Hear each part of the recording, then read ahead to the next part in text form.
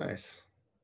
And you did a lot of really great stuff improving the efficiency of writing to Git. Like I know when we initially created this, it was a lot slower than it is now. Yeah. So yeah, I can kind of pop up in some code here. Look at that. So for the equity data set, there are hundreds of data sets, basically, because every county gets its own data set. Because we're the way the website's working, you're gonna filter data by county. When you do that, it pulls in a new JSON data set. So every single all the data that we're tracking, we have to republish it in all the different counties. And doing that in GitHub initially, there's a lot of individual work to publish each file as a commit, which is sort of like the default way of doing things. Basically saying, I want to put this file in GitHub. There's a lot of I/O involved in that, making a commit in the history and pushing the file and verifying everything. And so we were originally doing it as a one at a time process, which is extremely expensive bandwidth processing wise. So it took, I don't know if you remember how long it took, but it was, 10 minutes. 10 minutes. Yeah. Yeah. It took 10 minutes to run the job, which at that point for functions as service, you're sort of running into a barrier where there might be a limit in the amount of time it can run. So I think we were concerned about hitting that.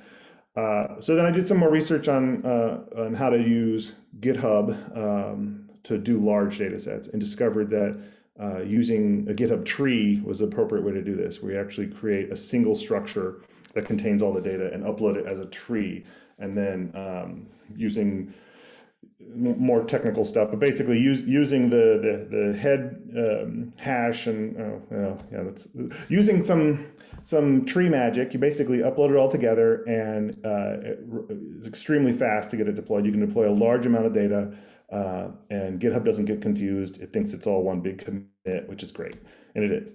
And that makes the deployment much faster.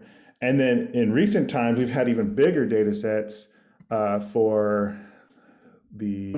I'm looking at the actual final data set. This is our static data repo. This is where all the data is going. So I can kind of review what's going on. So this is confirmed cases, and you can see I'm scrolling. It's gigantic. There's a ton of data. So this is like epic data size here.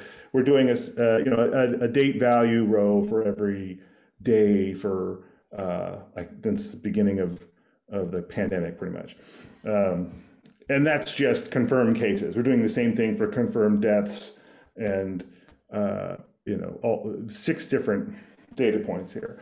And so there ends up being hundreds and hundreds of data sets with hundreds and hundreds of rows. And so this actually required putting it out in multiple trees, because there's actually a limit to the size of the tree you have to do. So I actually have to break it into multiple trees and keep track of the commit head, and there's a lot of GitHub mumbo jumbo that has to happen to make this work. But now we can do pretty much any size deployment, and it happens fairly quickly.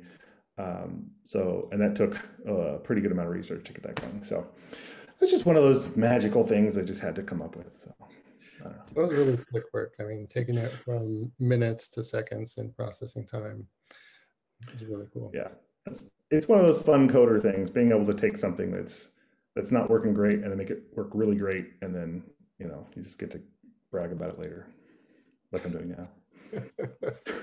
Nice, Carter. Anyway.